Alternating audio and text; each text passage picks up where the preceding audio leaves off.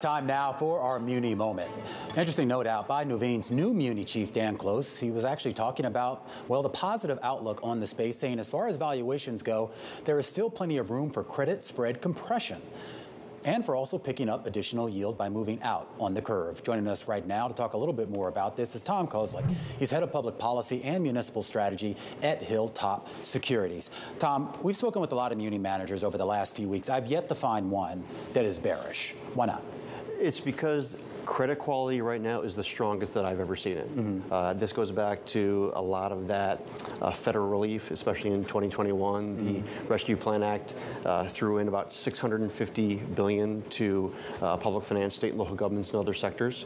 And ever since then, I've been talking about this golden age of public finance. And in 2021, we saw upgrades outpace downgrades. 22, we saw upgrades outpace downgrades from a credit perspective. And I'm expecting that to happen again this year as well. Just to play devil's advocate, some would say, okay, that's a lot of fiscal stimulus that kind of saved a lot of municipalities. Obviously, there were distortions because of the pandemic that shifted spending in a way that ended up being beneficial to them.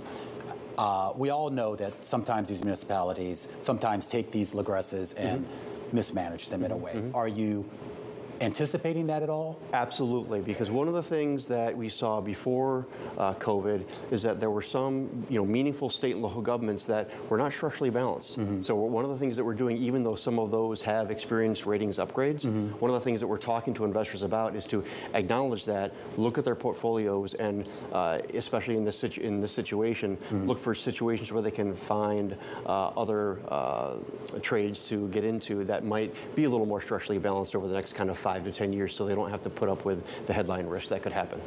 Romaine brought up government funds, and of course, there's a lot of COVID funds out there that have not been spent yet, and the U.S. House has proposed maybe clawing back some of that money.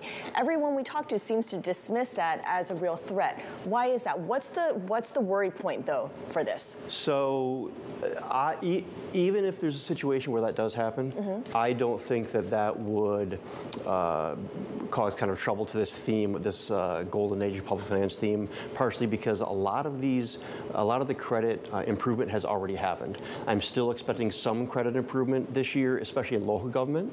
But I think that really, if that would happen, I think it might lower the ceiling. But I still am going to talk to investors about the fact that there's still a golden age of public finance and credit is still going to be strong. Okay. That might be the case, but then I look at something like public transit, and here in New York, mass transit ridership is certainly an issue. It's come back a lot, but nowhere close to pre-pandemic levels. Isn't that going to be an issue, that recovery or lack of recovery? So that's a different story. It's an important story, but it's a different story. Where mass transit's concerned, they're, on the one hand, I'm absolutely aware, in some cases they're even talking about it as being a budget emergency, and I'm definitely acknowledging that. That being said, I think that especially in places like California and New York, that mass transit is too important to fail. I think that lawmakers are going to be able to find, it's going to be messy, but lawmakers are going to find funding solutions. I want to just pivot from that real quickly. We only got about a minute left here.